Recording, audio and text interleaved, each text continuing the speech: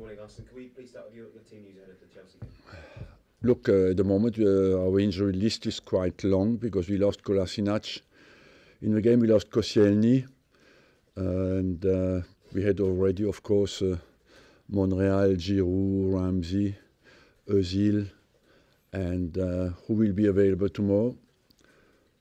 The two who have a little chance are Ozil.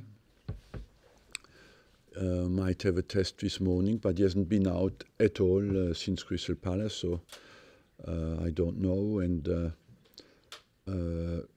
Koscielny, but yesterday the medicals were pessimistic about Koscielny.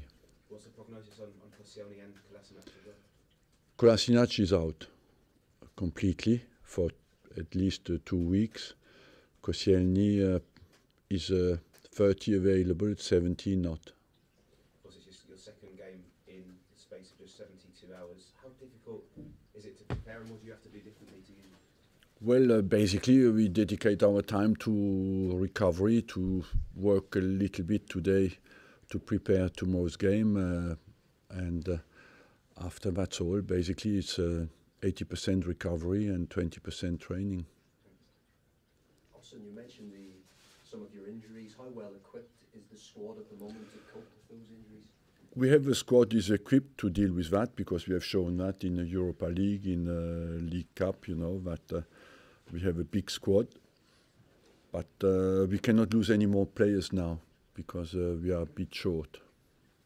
What significance do you place on this game? You look at the league table, 5th place, and a small gap between 5th and the top 4 heading into a game against obviously one of your rivals. What significance do you place on the game? Well, the gap is not big at the moment. I think we know that our home form will be absolutely vital, and we just come home from West Brom frustrated because we lost 2 points that were really frustrating, and on the other hand we know it puts us even more under pressure to deliver a big result tomorrow.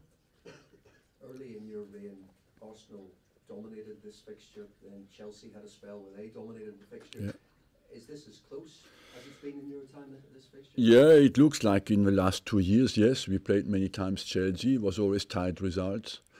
Apart from at home last year, I think we beat them 3-0. But after that, we played them many times, and it was always big battles. And Chelsea comes back as well in a good form, you know. They've been consistent recently. So it's a good, big challenge for us tomorrow. Realistically, do you think Arsenal or Chelsea can still catch Manchester City? Can anyone still catch Manchester City? Look, if they keep going like they did until now, in the last 3-4 games, I feel they have shown signs where they are less dominant, and you would say that all the other teams, one of the teams behind them, would need to have a perfect run, and they need, of course, to collapse a little bit. It's a bit too early to say that. Reflecting on the West Brom penalty decision, have you had any communication with the referees governing about that? No. No, you know, part of my job is to stand up for the results. Part of that is as well to stand up for things I'm not responsible. But you could argue as well that sometimes I get credit for things I'm not responsible as well. So unfortunately, that's the case. So it was very disappointing in the way it happened. And I must say what is more frustrating for me is that it happened many times this season. It was at Stoke, at Watford, at Man City, at West Brom, and that is a concerning coincidence for me, you know, and that's why I was not as well happy at all with the movement that the referee made to show why he gave a penalty, because that didn't correspond at all with what happened, you know. So on that front, it's a bit worrying. Did you get any explanation at all? I mean, I know Petr Cech tried to speak to the referee and he was yellow carded. No, he saw what he wanted to see, you know, and we have to deal with that. We have to put that behind us and focus on our next game. We have to not to dwell on it and focus completely on our next game. I think we had a convincing result at Crystal Palace. We would have won this game as well. So let's continue to focus on how we can play and win the games. You made the point after the game about no English referee going to the World Cup. Yeah. Is there any concern amongst managers at the moment that the standard is slipping, or what can be done there? I said that many times, you know, but I just think they are professional, and what is fantastic, because I stood behind that with all my power at the time to afford them to be professional, and I support that. And so you expect as well the quality, because I'm in a position where they can, of course, be the best, because there are only 2 countries who have professional referees in Europe, and that's England and Italy. So, of course, you want them to have the time to improve and to raise their level.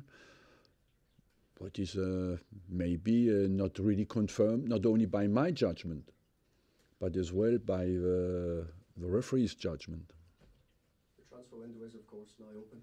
Will there be any incomings or outgoings this month at Arsenal? When is very difficult to say, because we are out there and look, of course, to do some things, yes, but we will do. But when is very difficult to say, because that doesn't depend only on us. Do you have positions in mind? I know you can't speak about individual players. Do you have positions in mind you would like to strengthen, if possible? No, we are open in any position for the exceptional player who can give us a plus, you know, and therefore, of course, depends a little bit on the injuries as well, and on the other hand, I must say as well, it depends on who will manage to extend the contracts of the players who are at the end of their contract in June. So it will depend on that as well, because we'll have to take the consequences of these decisions and respond to it. Is there any progress on those contract talks, contract extensions? Well, the progress is in our job. Sometimes you think one day you make progress, the next day you move back again. So as long as something is not signed, you know, you don't like to talk too much about it. If you lose Sanchez, Ozil, Wilshere in the summer, how do you cope with that? What's the plan? Well, how we cope with that? First of all, we have not lost them yet, and secondly, we will respond to that by bringing in players of top quality. Have you had any formal offers? Now the window is open. Any formal offers for Sanchez or Ozil this window? No, we have not been contacted by anybody. No. And I know you've spoken about it a lot. Are you confident at this stage, as of today, that you can keep all 3 of them longer beyond the summer? We try, and but you know, I answered that question many times. I think at the moment the best is not to talk too much and focus on tomorrow's game. The final question: you're being linked. A few reports linking you with David Luiz, and also on Thomas Lemar. Can you revisit perhaps that interest? No, I don't want to speak about any special name, but these reports are wrong. On Luiz? Yes. Thank you. Arsene, after the win at Palace, Jack suggested or hinted in his TV interview that he would be signing a new contract. Is that something you can clarify? You know, just answered that question, you know, that we want them to stay. After I say I answered that question, because as long as things are not signed, you can say you are positive or negative or super positive. When things are not signed, you shut up and you announce things when they are concrete, you know, that's as simple as that. In terms of Sanchez, obviously people are going to always link him with a move away, and you'll lose him in the summer for nothing if he goes. Would it be beneficial for the club to sell him? Look, honestly, my focus is on tomorrow's game. After that, this club has lost many big players and has always responded well, you know. Massive players have left this club, and the club will always be in a strong position on that front. So but you want to keep your best players, yes. Chelsea tomorrow is the first of 3 games you play against them this month in 2 different competitions, albeit. But how difficult is that when you're playing the same team almost? You worry about the next one, and after you deal with the rest after. You know, in football is only one thing: is next game, and deal with what you had just. We have just to put the disappointment behind us we got at West Brom, and deal with the challenge tomorrow. Finally, just going back to that handball at West Brom, Stuart Pearce on TalkSport said one day that if all handball in the penalty area was given as a penalty, that would clear everything up, regardless of his meant or not meant. Would that be a way now? Because no one's sure if it's handball. I don't think that would be the way, because you have to put things into perspective. To score a goal in football, you need to make sometimes 25 good passes. That demands some quality and to create a goal chance. And just for me to give a goal away because somebody moves the ball to your hand would be ridiculous. I think the oldest rule in the game is the best. It has to be a deliberate handball, and that's it, basically. Or we play a fast game. It's not serious, but you have to create a goal chance. You need to play football, and suddenly, because somebody hits your hand on purpose, you just need to lift the ball then to the hand on the arm along the body of anybody, and it's a goal. It's not serious. Arsene, how many other Premier League managers agree with you about the standard of refereeing? I know Pep Guardiola was concerned about it. He spoke to Mike Riley last season. How many do you think agree with you are worried about that? I don't know. I just said I would say the referees first, because they have who assesses the referees who go to the World Cup? The referees, So that's basically the conclusion.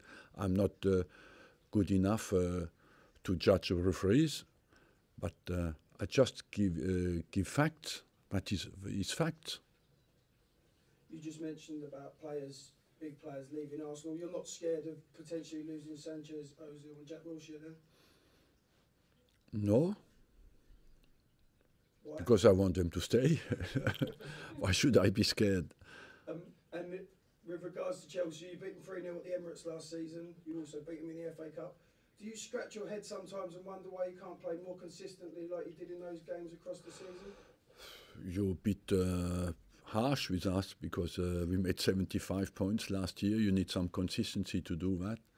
And we won the FA Cup against strong teams. So to go to the final of the FA Cup, you need to be consistent, So I believe that the Premier League is very even and very difficult for everybody. And the target in 2018 is to win every single game.